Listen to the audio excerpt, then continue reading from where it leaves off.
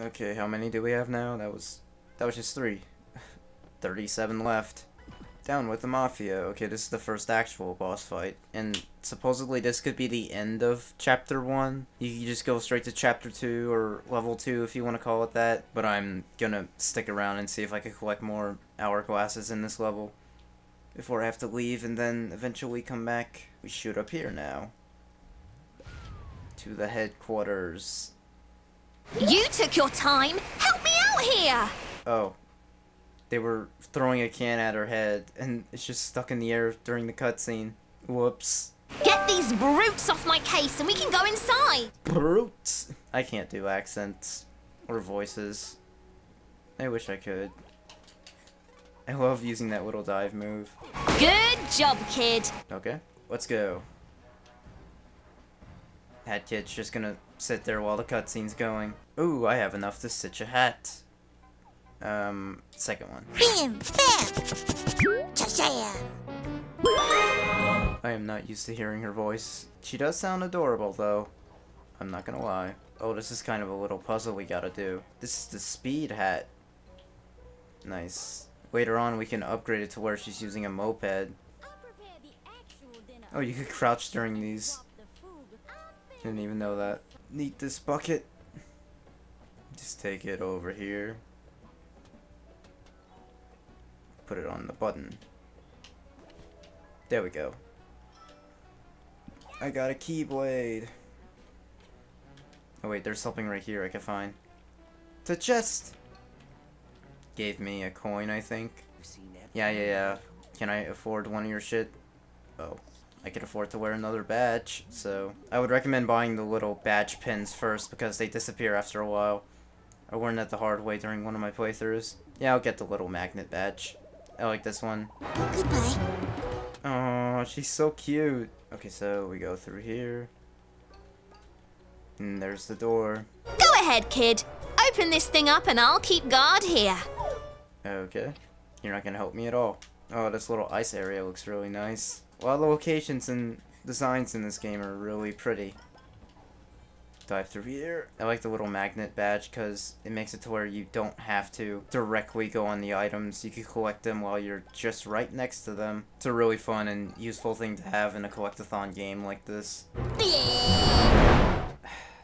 Adorable. She was mocking that guy even though she couldn't see him. A lot of people complained about how my Unleashed playthrough was really repetitive because it was just me saying over and over again how much I love the game. Well, I think for Had in Time, I'm just gonna keep saying it's really cute. Because it is a cute game. Ever since you landed in Mafia Town, it's been raining with timepieces. Timepieces, that's what they're called. You must be very lost, kid with the hat.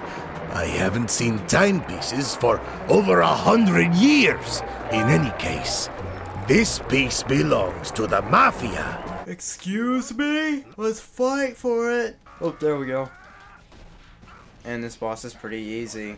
There's a trophy you could get where you have to use a specific badge that's basically the Daredevil badge, like the one in Galaxy, where you basically just have to beat the boss without getting hit once with that badge equipped. I used this boss fight to get that trophy, because it's the first one. Interestingly enough, this is a 2.5D boss. It's like a nice little callbacks to 2D platformers right here. Oh. Aw, damn. Got hit? But it dropped the heart, so it didn't matter. Bam. Follow me, you psycho! Okay, so you can hear her talk during the boss fight. Always wondered that when I shut the voice acting off at first.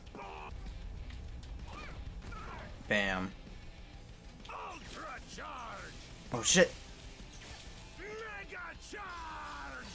Oh man. That wasn't very difficult. You're no match for me! You sure about that? Oh no. This is a really fun idea for a boss fight. Just all the Mafia people building up as a little ball, and there's like a little opening for you to use as a thing to platform up there and then hit him. Hot kid! I hit him already! Fuck you. Dead. Haha. Timepiece for me. 4 out of 40. We're making good progress. What I like about this game is that all the cutscenes are done, like, in-game. They're not pre-rendered. Take note, Sega. Are they some sort of rare collector's item for nerds? What a bitch. Oh. Are they some sort of rare Wait. Huh? Wow. Not so dorky anymore, is it? Mine. Shivak has no dialogue. I really like that. Do you even realize what could be done with these? We can make it so that you never got punched in the face by the Mafia that one time. We could... Oh my god. Yeah, travel back in time and then beat him up again. No, wait. We can make it so the Mafia never arrived on the island. Wait. Even better. We could be crime-fighting time travelers. Sounds like a good name for a band. Oh, thank you. Your character animations are the sweetest thing. If you're not going to use them to fight evil, then I will. I'm not going to let this island remain as Mafia Town. I'll collect all the timepieces for myself. You have my word on it. Sure. I'm gonna be the one doing all the work, though. Lazy jerk. Guess we're not friends anymore. What the... What? That mustache bitch. Oh, second level's open! But I'm not going to it yet. What other levels can we head to? Ooh, time rift detected. These are really interesting. Like, they're hidden in a certain area in the level, and they take you to a bonus level. Yeah, there are some timepieces that you can still unlock, but some of them later on you need, like, a specific hat upgrade that you don't have just yet. And I can't unlock this because freaking Mustache Girl took all my freaking diamonds, or pawns. I think they're called pawns. That's what they call, like, the currency in this game. Green pawns. A lot of, like, Sonic fans I see playing this game call them the Chaos Emeralds. In this mission, we explore Mafia Town again, and we gotta find 4 pieces of this vault. And if you want to, you can touch the vault at the beginning, and it'll give you a little gold trail to show, like, what spot of the levels the pieces are at. And here's the first one. Oh yeah, there's another trophy you could get. You gotta knock down, like, all the Mafia members off, like, a cliff or something. Let's see where he goes. Oh. He just explodes right there. Never mind. Would've thought they just de-rendered him or something, but nope. They paid attention to that detail. I am kinda upset that the PS4 version doesn't run at 60. But I could also understand why it couldn't. A part of me is kinda hoping that the Switch version does make it to 60 frames a second. But I fucking doubt it. I think the Xbox One version's also capped at 30. I could be wrong though. And that was a little puzzle I did. And I got another yarn ball. And I have enough to stitch another hat. For... Yeah, the witch hat. I love this one. This one, like, gives you a little explosive thing. Yay. More collectibles. I love collectathons. And Hat in Time did this genre justice, I think. Even though I do love A Hat in Time, I do think that Mario Odyssey perfected the gameplay, like, beautifully. Like, no contest, obviously. Like, there's clearly no contest between Hat in Time and Odyssey, obviously. But I still say, like, if you played Odyssey and you had a good time, I recommend Hat in Time. Because it's a really fun platforming collectathon. Well, I have 100, so I have enough to get, like, that one level I couldn't get initially. Actually, I think I might go back to the beginning and try to find... No, wait, I think it was right here. No, it wasn't. Actually, if you look at the pause menu, it gives us the little photograph to show where that time rift is. Well, you can unlock, like, numerous time rifts at a time, and it usually just focuses on one. But if you do have just one that you're looking for, just check the pause menu and try to find a location that vaguely looks like that. Well, I've 100%ed this game, like, 4 times, so I know exactly where the time rift is. I just gotta collect myself for a bit and try to find the beginning. Actually, I think we're about to come up to it. It's right off this bridge. Yep, there it is. And we use this balloon to get across. Oh, fuck. Okay, it respawns.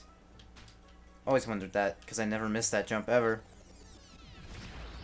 And here we go to one of the time rift levels. These definitely remind me of those, like, floodless levels from Sunshine.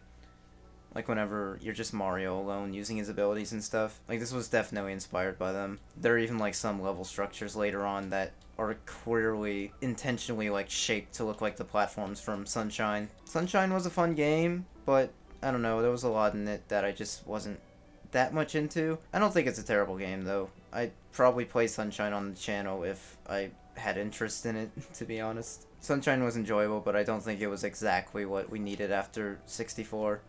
And Odyssey is definitely like an example of where I want 3D Mario to go. But I will say I would play Sunshine over 64 and both Galaxies any day. Yep, I'm dead serious about that. Someone left like a comment that made me a bit paranoid saying, oh, is W.E.T just gonna be a Sonic exclusive thing? And I was just like, no. There are other games I want to play on the show.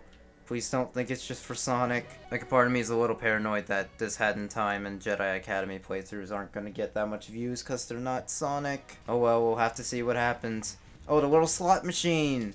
You can use this to unlock, like, different, like, designs for hats that you have, or colors and stuff. But that's not the color I want. Not the hat flare I want. Okay, one last chance. Yeah, I'll get that color. It automatically applies the color that you just recently unlocked to Hat Kid, so hopefully it's a good color I got. Yeah, it's the blue hair Hat Kid. Love this one. It's this one in the blonde hair design for Hat Kid that I really like.